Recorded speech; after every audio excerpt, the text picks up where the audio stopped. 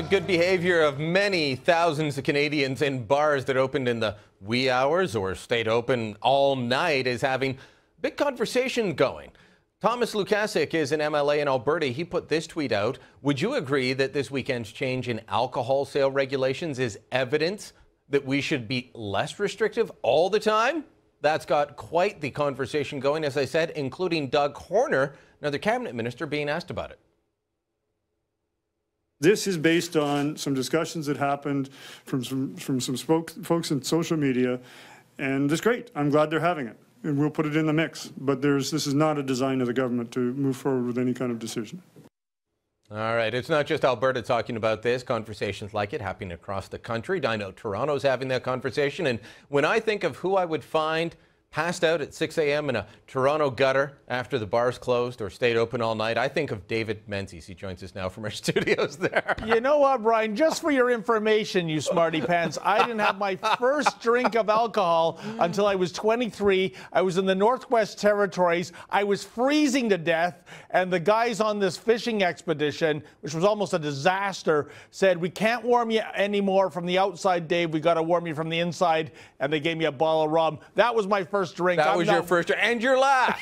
Your last. What do you make of this? I'm neither here nor there because, quite frankly, by 2 a.m., which is where the closing time is in an awful lot of the country, I'm well past bedtime.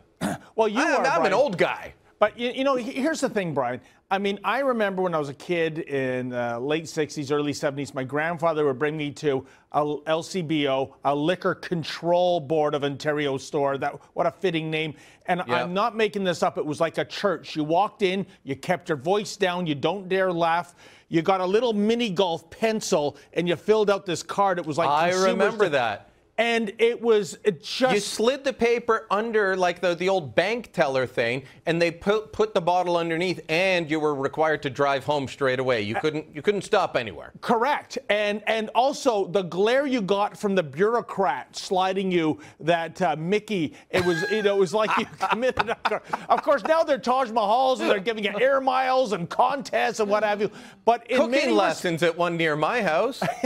Well, but Brian, in many respects, we are still in the Stone Age when it comes to supposed world-class cities and their alcohol when it comes to going to the bar. Now, you said something by 2 a.m., you've had enough. Hey, same with me. But you know what? There are hundreds of thousands of people in the GTA alone, Brian, who are on shift work. You get off, say, at midnight. By the time you drive to the pub, park the car, sit down, they're already saying last call. I say give business the choice. I know government's not big on choice, and they think we're imbeciles, but if a pub wants to run 24/7, why not? It's a legal product. I'm not sure that they would get an awful lot of business, so I think there would be a limited number of them.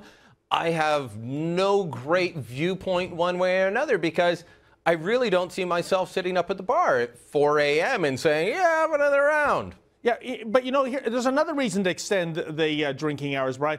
A lot of people in Toronto in the so-called entertainment district who have condos or houses, when it's last call, all at the same time, mobs of Lugans, stagger out of these bars.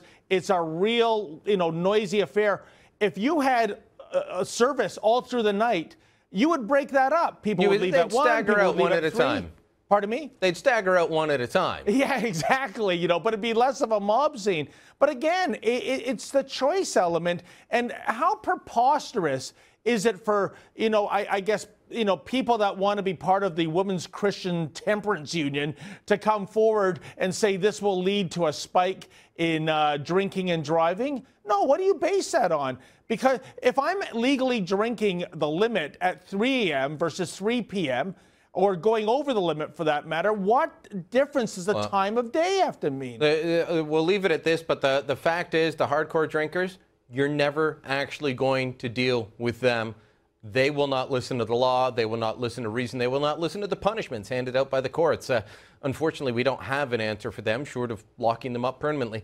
Menzies, great talking to you. We'll chat soon. We'll leave it to the audience. Okay, I got to get to Betty's before it closes.